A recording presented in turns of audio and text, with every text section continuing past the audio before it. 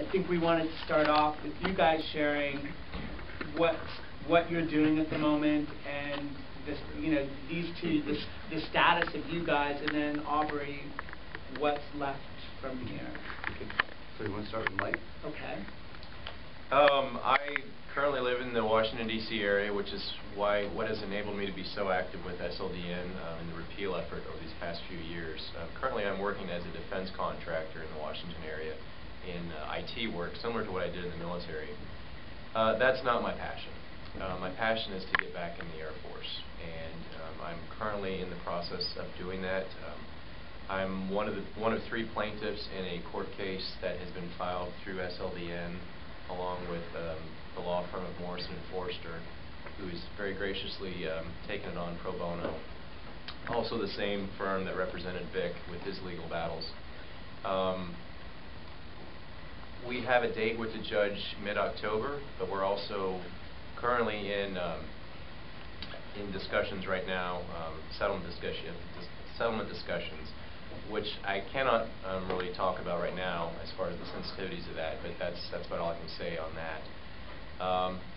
I expect a favorable outcome, and I greatly look forward to getting back in the military at some point in the near future and resuming my career as an officer and a leader in the Air Force.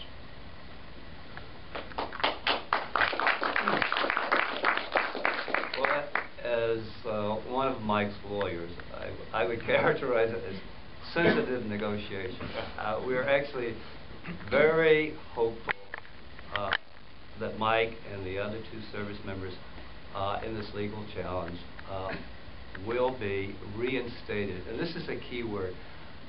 Mike and the other two service members are looking to be reinstated to their old jobs, the jobs that they held when they were discharged wrongfully under Don't Ask, Don't Tell.